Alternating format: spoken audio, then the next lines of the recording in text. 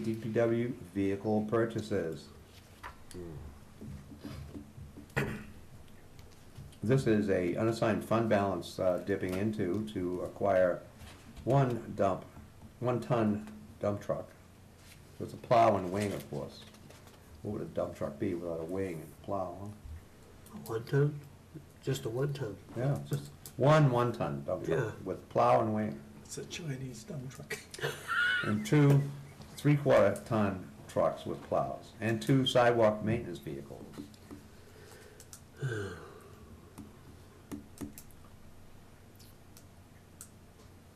Mr. Morrow? Excluding what we just talked about for the fire department, because there's strong need of those firemen having 2 sets of uniforms to protect their lives, I think we would have been sinful not to do that. However, I would like to get in a more clear definition, because when I was a taxpayer, and still am, but I was a voter not on the board, whenever I saw fiscal impact, no finance, I almost voted for everything I saw.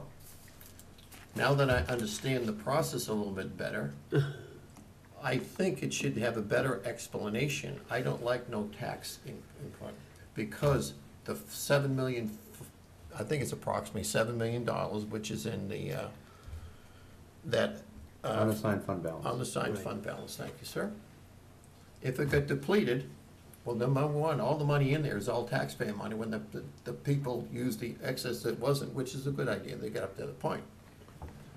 But it's not no tax, we've already paid taxes, so it's not that.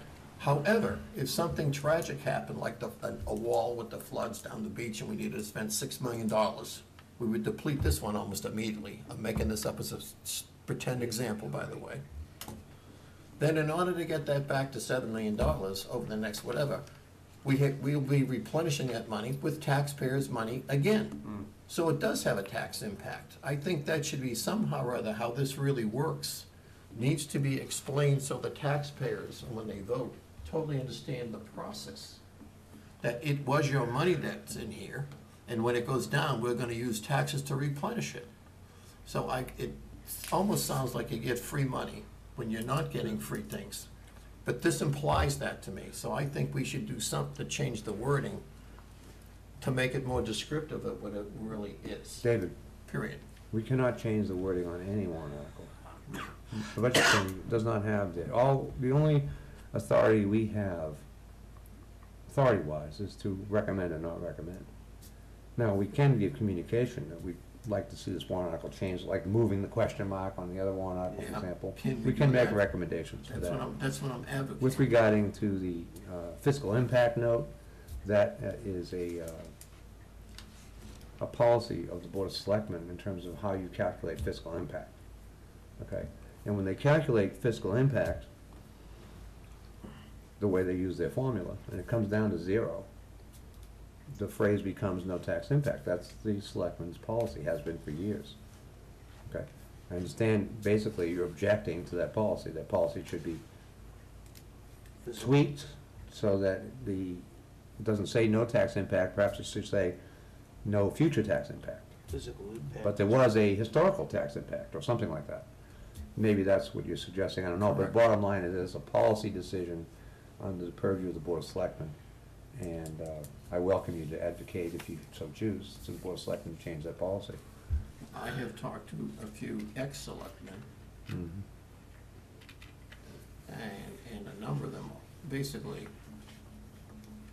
all said it needs to have clarification because it is confusing and we're not expressing everything. I brought this question up to other people who serve the office. Right, so, you know. And all I'm looking for is clarity, so the average, again, taxpayers, even if we just talk about it now and it ends up being people are watching it, maybe that might help.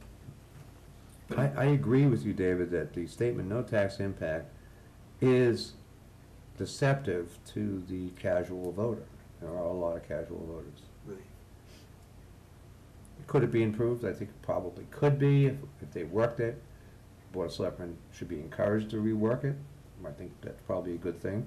Always a good thing to take a fresh look at policies that were enacted long ago to get them more modernized, if you will.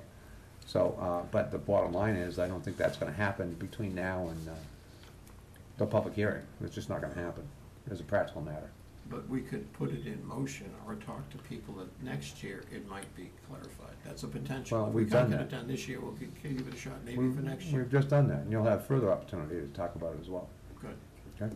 Thank you. Anything else on this warrant article? Great. Oh, actually, I did wanna say one thing Regina. on it, just in case I don't care if we watch the Board of Selectmen meeting, but we had Chris Jacobs in, and he did explain how much has gone on an annual basis toward maintenance for the existing Right. vehicles that we do have, which is, I believe it was hundreds of thousands of dollars, he stated, I don't remember offhand if you add them all together. So, as though it's not as dire need as the turnout gear for the fire department, we do need to realize that if Public Works does not have the equipment that they need, this town will not be able to operate Mhm. for an hour. So, I hope to see that this warrant article gets passed, and I understand what you're saying, and I do explain that when people ask me, oh, well, this says no, it didn't, and I say, well, the money's already there. So ideally, it would say no new tax impact, I guess you could even make a simple adjustment like that. But, yeah, there is a tax impact, but it's money that the It's town historical, has, yeah. it's the surplus of the town, you don't call it surplus anymore, but that's really what it is. It's the surplus, it's the money that hasn't been used, that's where the money's coming from. if we And do- everything is funded by the taxpayer. Right, and so if the money was used, we have to So are report. you done, Virginia? Yes, I'm done, thank Okay. you. Thank I you. would point out that, you know, use of the word surplus has been objected to by one particular Board of Selectmen member who has ceased violently objecting to it recently. I don't object to its use, and I think I would actually generally encourage it, because the average person understands that term. Right, They do not understand unassigned fund balance. Right. All right, Exactly. some of us do actually drill down on the stuff, but like you pointed out, Dave, unless you know, get drilled down in the deep grass of the stuff, you're just gonna, what the hell is that? It's free money, so let's Yeah, do it, free you know, kind of money. thing. But it's not, it's surplus, from a variety of different sources that have been accumulated in this one fund that presently is called the unassigned fund balance, but also gets changed and renamed to undesignated fund balance. And so it's just kind of like this silly shell game relative to names. I just soon call it surplus as well. I agree with you on that, Regina. I think that probably, maybe this warrant article should wait for a vote until we have Chris in. Yeah. There is an 8.5-minute video slice on this, and I'll remind you, if you guys, and everyone at home, you go to hamptonbud.com, under warrant articles, click on warrant articles, you'll see warrant articles in the past from 2014, of course, that's always been there. But you've got the BudCom working articles, which is what we're working on now. And if you go there, you'll see the entire list of the 32 warrant articles that we have got for our consideration. Okay, so you can all take a look at that video snippet off of that page as your homework, if you will, so that you can be better ready for Chris when he comes in, and maybe Chris won't have to spend so much time explaining things.